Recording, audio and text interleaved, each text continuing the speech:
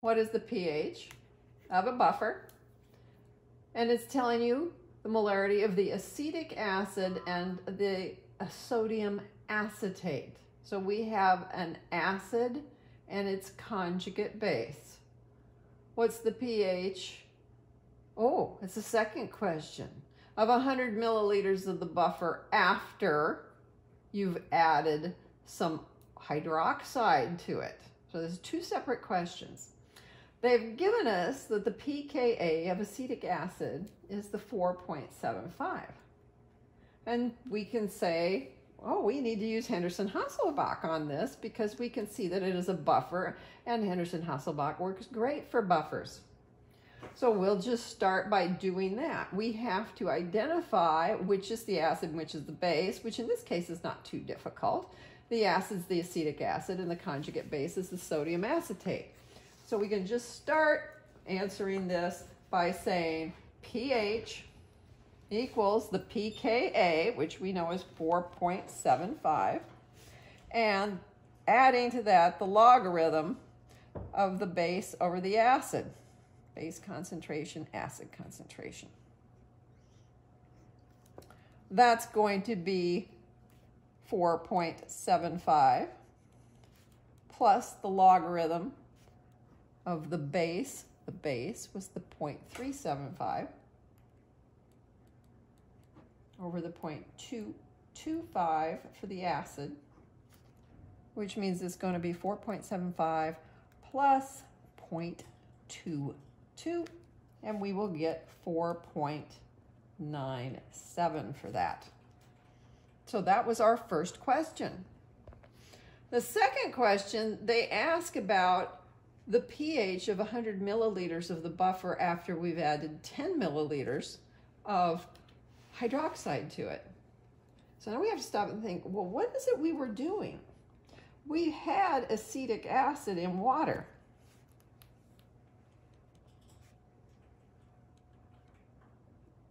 And it was in an equilibrium.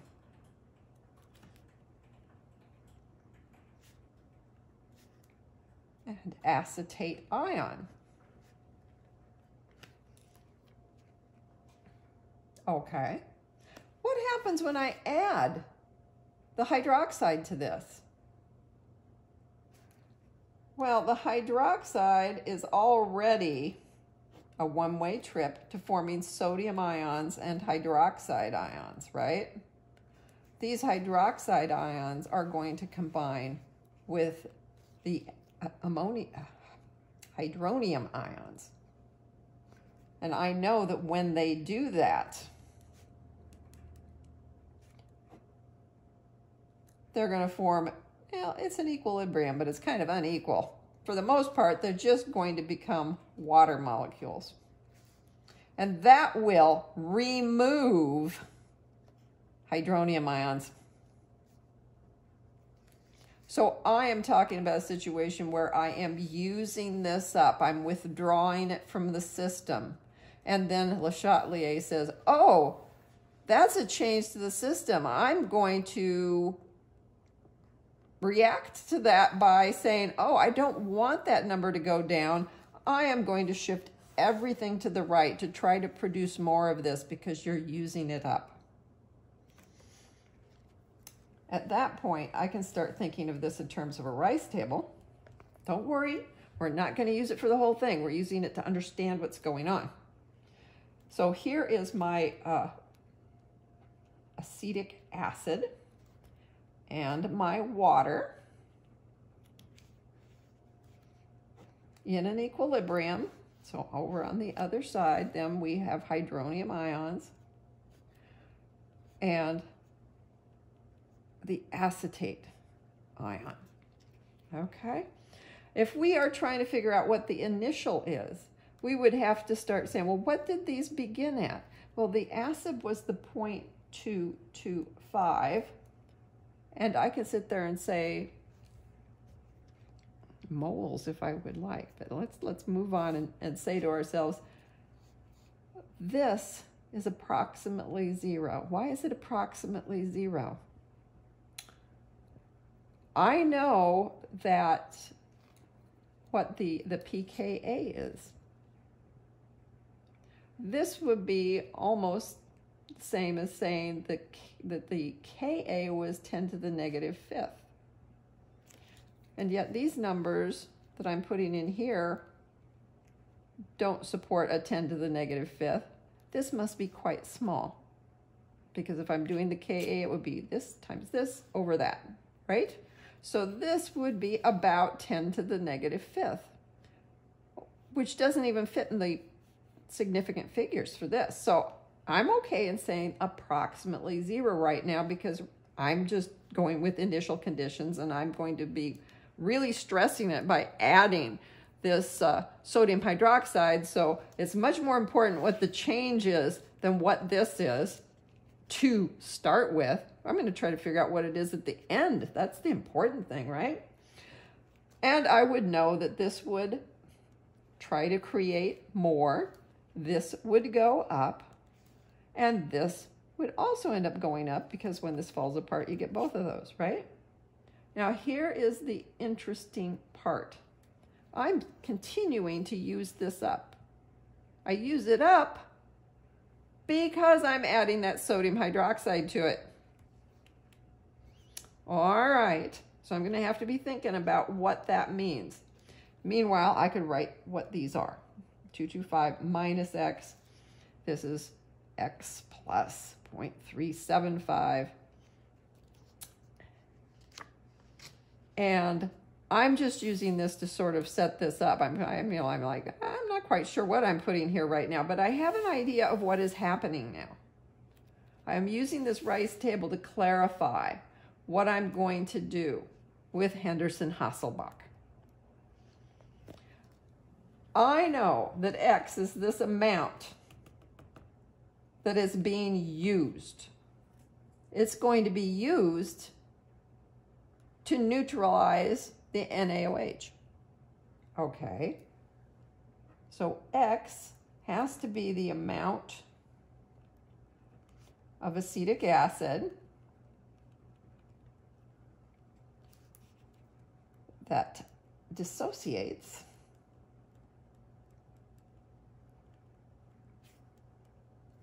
to neutralize, oops, might want to spell the whole word, neutralize the NaOH. Oh, well then that means I know exactly how much of it needs to fall apart, because I know how much NaOH I had. I had 10 milliliters of the 0.318 molar. Okay, 10 milliliters of 0.318 molar, that's moles per liter, right?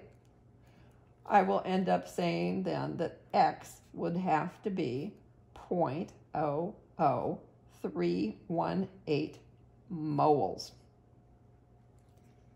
That I know.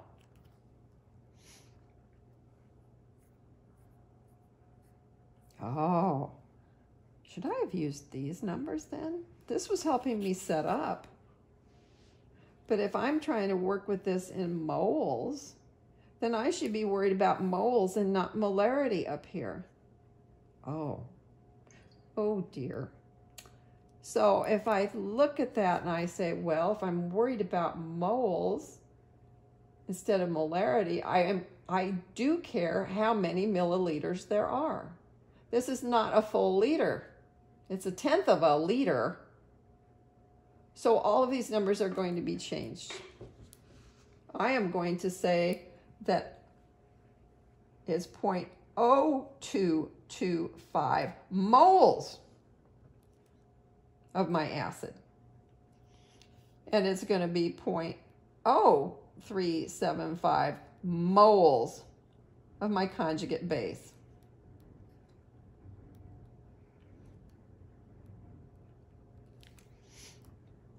What should I do with that then?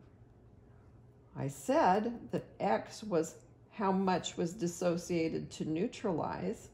I've came up with this number of moles. What did I say that meant? Oh, it's how much dissociates. So I'll be subtracting this minus the 0.00318. Oh, we got our fun there. 0.0193 moles in whatever the volume is now. The volume is different than it was. And over here, well, this was a plus X, right? So I will be adding to this the 0.00318 moles. And because of sig figs, I'll end up with this number of moles. That's the number of moles, but what's the volume now? The volume used to be 0.100 liters. I've changed that from the 100 milliliters. But I just got through adding another 10 milliliters of liquid, right? So I'm going to be adding this. And in terms of liters, I now know that this is my new volume.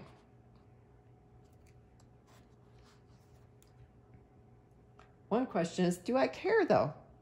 Because if I was doing the molarities and I use Henderson-Hasselbalch, they're in the same liquid, so the volumes end up canceling, and I can do Henderson-Hasselbalch just using the moles. Yes, this is an interesting side note, but I don't actually need it for Henderson-Hasselbalch. All right, so what I've just said is that I'm going to use, even though it isn't strictly accurate, I'm going to use the 0.0193 moles when I talk about acid. And when I talk about base, I'm going to end up using 0.0407 moles, even though it's not really a concentration, because they are in the same beaker, so the volume would just cancel out. Then I can just go ahead and put the numbers in to Henderson-Hasselbalch. pH, 4.75 plus the logarithm of base over acid, so the 0.0407 over the 0.0193. That's going to be adding 0.32, and I would end up with 5.07 as my new pH.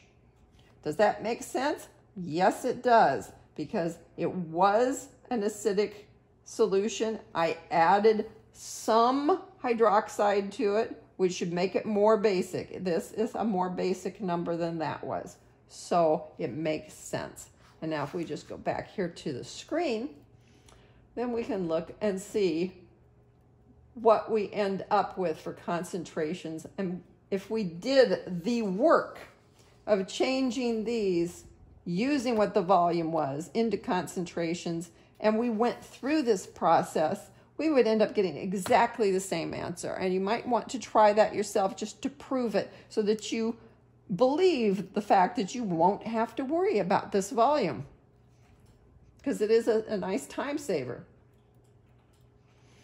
The other thing I'd like you to do is to go back and look at the sample exercise 16.6, and you need to make sure you understand why that particular problem was different than this one. And it is because that problem has carbon dioxide gas, which escapes. Okay, so that's what you should be looking for when you try that problem.